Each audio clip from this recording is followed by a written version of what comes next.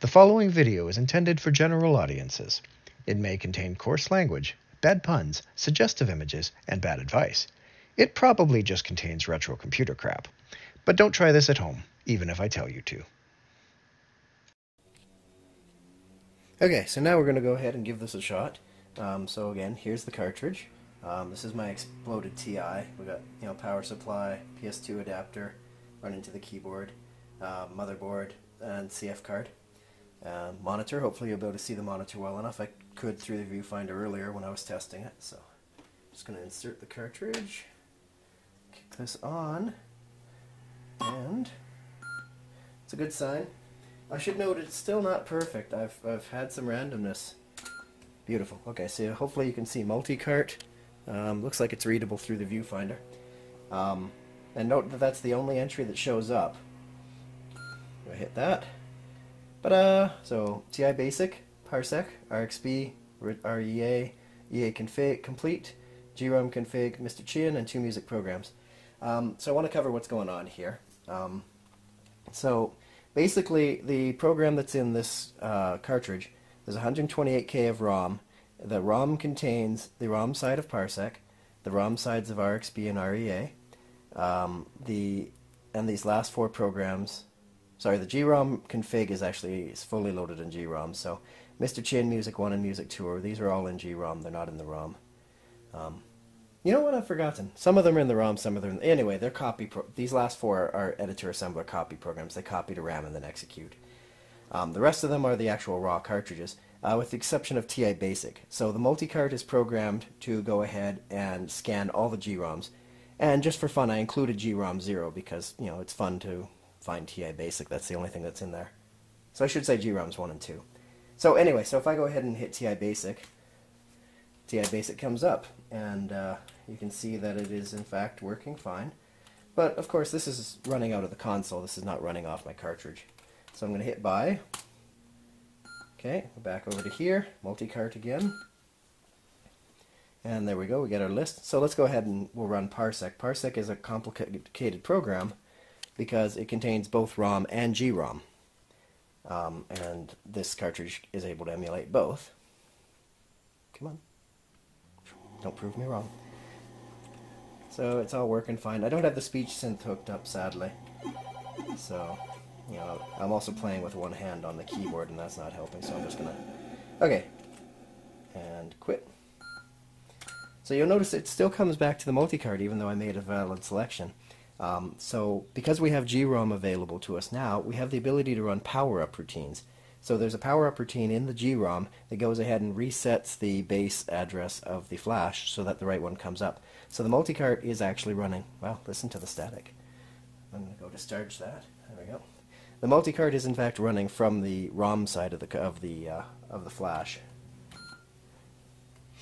Okay, so this one's for you, Rich, because you've been wanting to see it for a while. RXB, and I can hit period and it'll switch to REA and back again. That all works just fine. And a key spacebar to start. I don't have a load program on here to demonstrate that it's working, but I know that this is not a part of normal extended basic, so this will work. Ta-da! And we get a directory listing of my disk 1. I don't think I even have a disk 2 configured on my CF card. I don't use it a lot. Let's see. Oh, hey, look at that, a whole bunch of pictures. That would be part of the slideshow I released way back in the day. Okay, so there's stuff there. But anyway, there's no extended basic programs on there that I can load. Nevertheless, you can see that it's here. You can see that it's working. This is Rich Extended Basic 2012. That's interesting. It prints way over there. Is it supposed to do that? Print 1. Oh, that's intriguing. Rich, is that a bug? Do you see where that 2 is showing up? This 1. Oh, that's really weird. So it only happened after the call dir. I think it might be a bug. Anyhow, I'm going to leave that to you. That's not my concern. Bye. Back to the menu. Back to just the multi-cart. So you might be wondering with all these programs, why is just multi-cart showing up? And the reason is that I hacked all the other headers not to be visible to the TI BIOS. The multi-cart is programmed that it can look for these slightly modified header tags and still display them, for the exact purpose of being able to have a nice clean menu with just one entry. no big deal. EA Complete I've demonstrated before. This is just an editor assembler cartridge that I've hacked to include the edit and assemble files. So I can go into edit, and it doesn't have to load anything from disk. No big deal. Back over here, back to multicart. I'm going to do GROM config last. So Mr. Chin, this is just copying from GROM or ROM, I can't remember which, into RAM and then executing. So nothing special here. Pick a skill level. I'm not going to get very far, I suspect. I'll play very quickly. Oh, scroll walk, there we go.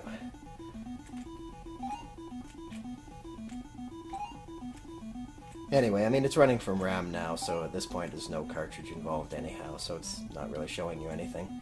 Good enough. Same deal, back to multicart. Again, I can run music files. You've already seen these, I hope. I just released them ages ago. Axle F conversion.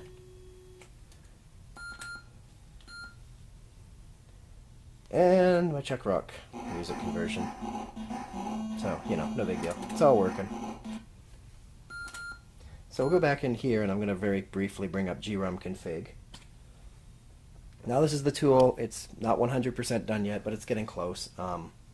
That is for configuring the UberGrom and loading the slots, as I've controversially called them, with the appropriate data that you want to load. So I can go into the viewer. We can say we want to look at 6, which represents 6,000. And you can see it's part of the parsec header. And I can scroll through all that very quickly. And I can also switch bases. And you can see 9804 base, 9808 base, and it has all these different things configured.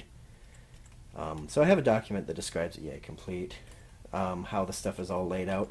For the most part, I just put every GROM program into a separate base for convenience's sake. Parsec was the only one that doesn't play nice, so it had to go at 9800, whereas the other ones I was able to move, and they seem to work fine. Of course, this has nothing to do with the actual ROM space. This is just GROM. And the load and save are the parts that are not done yet, and that's what you'll need to be able to load data into the AVR. F7 Advanced shows you the options that I've created. So you can turn bases on and off. If you turn bases off, then it acts like a cartridge with no select circuitry, and the GROM responds on all bases. Recovery on-off, I'll show you the recovery. Basically, if you hit spacebar while you power on the machine, recovery loads an editor assembler, EA5 loader, and EasyBug, so you can poke around and try to fix the problem. Rollover, this is something that we discussed on the forums, and I don't strictly agree with it, but basically it says that if your address rolls past the point of one physical GROM, it just continues on into the next. So at 7FFF in GROM space, on the TI GROM, the next address rolls back to 6,000. On most GROM simulators, it rolls up to 8,000. So turn that on and you'll get that behavior. And FlashDev enables the flash device in the AVR, because my AVR has a whole bunch of different devices like I/O ports and the like. If you have this disabled, it's not possible for user programs to reprogram the AVR. You have to come back in here and change it again. But that's it, really. Demonstrates that it works. There's still a bit of, I thought maybe I had it because I reprogrammed everything and it came up first try. Then I set up this video and couldn't get it to boot again. I took it all apart, put it back together. So I don't know. There's still some kind of a instability in there somewhere we've got to find. It could be this crappy little bank switch thing, but it seems to be tied to the AVR. It seems to be tied to power. It works better when I have the CF device attached, which you can see might be leaching power into the system. I hope it's not. That's bad. I don't know for sure. I really don't know what's wrong, but it works. You can see that it works. The concepts are all there. All we got to do is solve this power problem. Should be good to go. Anyway, this is what I wanted to demonstrate at Chicago back in November. It didn't work there. Look, it's working now. All right. Have a good one.